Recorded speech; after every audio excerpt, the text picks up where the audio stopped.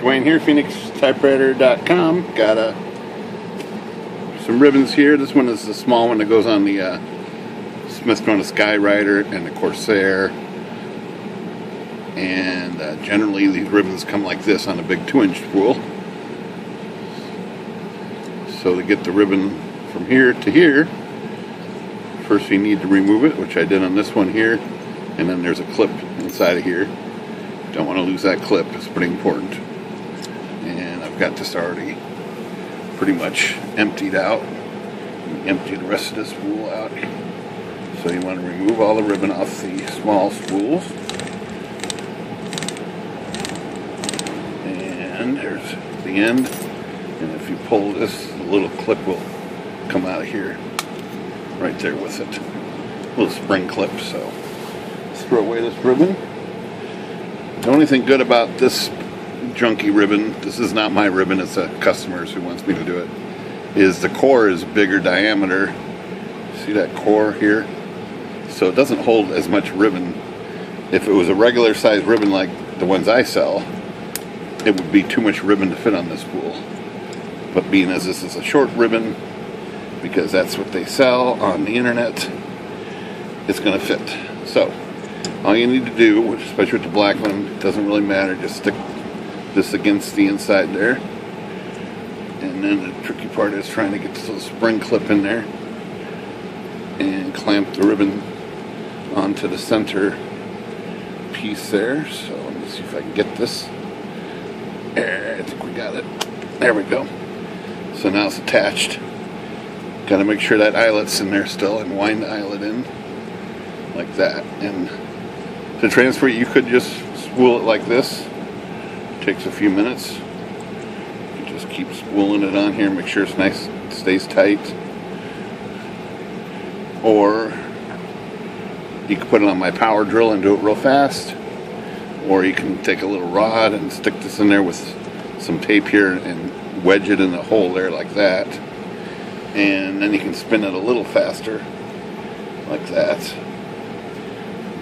You know, give it a little better grip on things. But so we're going to wind this ribbon on for the customer. And I usually don't wind ribbons unless they're the ones I sell, but I'll make an exception this time and show you guys how to wind this on here. Fingers can get a little tired from doing this, but it just takes a few minutes, or hopefully not more than a few minutes. Just make sure it's tight every once in a while. Pull it tight or something. Make sure it stays tight. And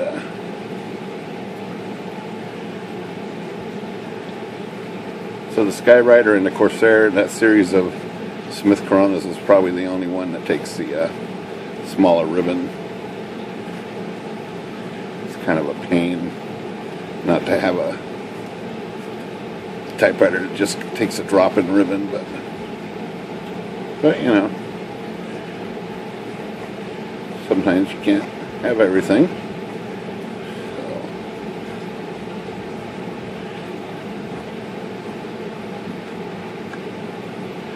This is almost there. You can see the little detent of the eyelet coming up here. So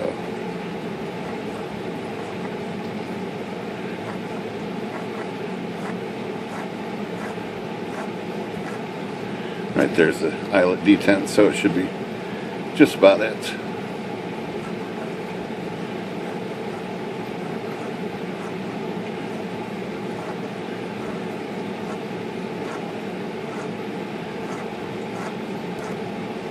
There's the eyelet right there. So just disconnect this. Connect this side up. Same process, stick this piece in there. Snap it in there.